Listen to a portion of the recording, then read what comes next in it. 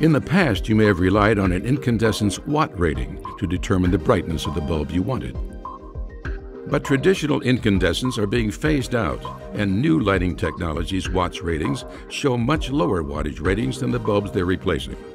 So it has become necessary to find a new way to help people identify the correct amount of light that they need. And that is by comparing lumens. Here are some lumen examples.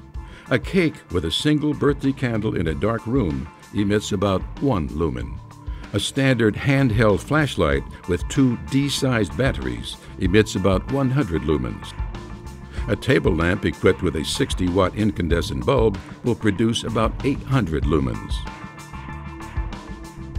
So when you're shopping for a replacement for your 60-watt incandescent bulb, look for a lumens rating of 800 or more on the label.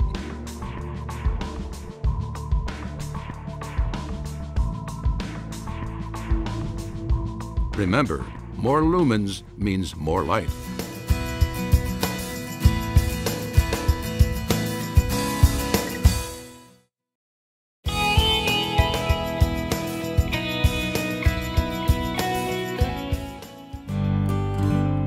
Every light bulb has a color temperature that can influence the mood and coloration of the room in which it is placed. Thanks to the new Lighting Facts label, all lighting products now carry Kelvin ratings to help you decide which color temperature you're purchasing. Bulbs that approximate the hue of light that comes from the sun will have Kelvin ratings near 5,000 to 6,500 K and will carry a daylight description.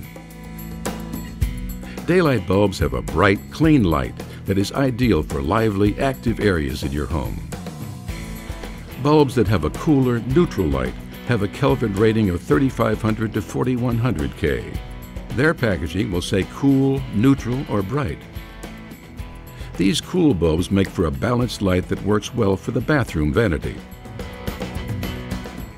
Bulbs that are warmer in color tend to have more red or yellow light in them. Their Kelvin rating is 2,700 to 3,000 K.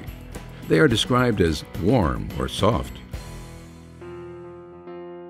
Warm bulbs create an inviting, relaxing, cozy ambience. It's up to you to choose the color temperature you'd like best for the mood you want to create.